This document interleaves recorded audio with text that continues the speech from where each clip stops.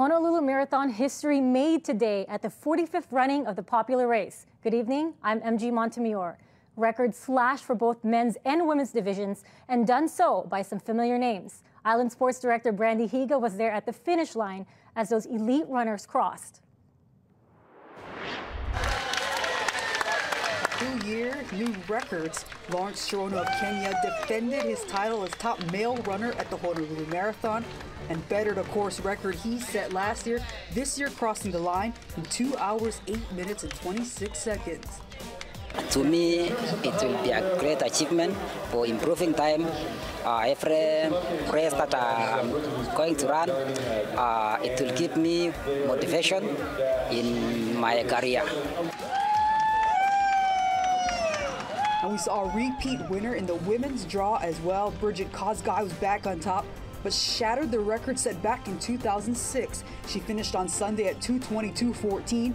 That's 5 whole minutes better than the previous record. Because last year I did not know the route, but this time I say I make sure that I will win again. Second, I will win again. I will run course record because last year I did not know the course, but this year I know the course well.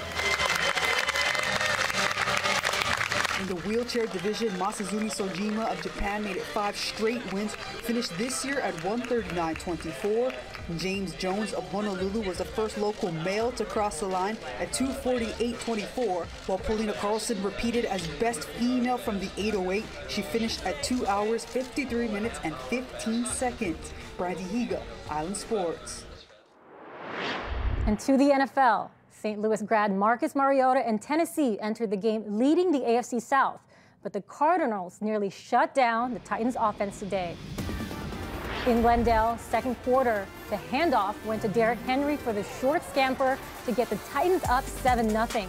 But Mariota struggled with his passing today. He threw 2 interceptions, including this one in the third to Tremont Williams. Phil Dawson's leg took over from here. He nailed 4 for all Arizona scores. Cards topped the Titans 12-7.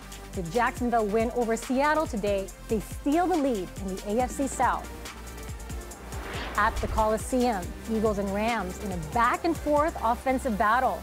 This Carson Wentz pass was the second to Trey Burton to put Philly up 21-7 in the second. Rams trailed in the third until a blocked punt recovered by Blake Countess to put home team ahead 28-24. Wentz on 1st and goal took this one into the end zone, later taken away by a flag, but he's hurt on the play and does not return. Eagles down 35-34 in the fourth, stripped Jared Goff, which led to the go-ahead field goal, 37-35.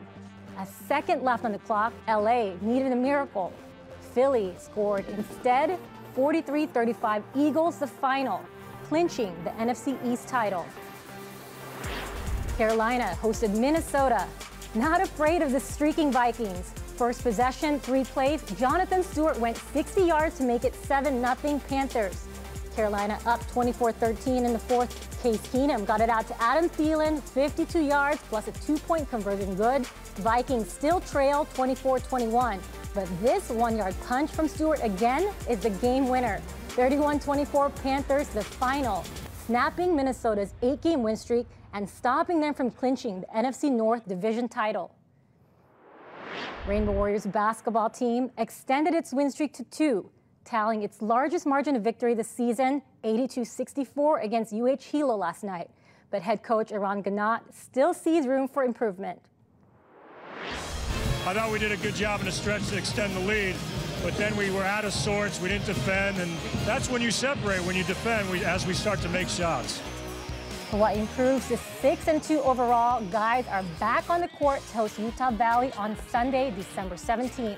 Tip-off at 5 p.m. Great stuff from the NFL, but those marathon runners, impressive. Runners, how did they crush that? Oh, yes. Amazing. And speaking of the marathon, while some took on 26.2 miles today with running goals,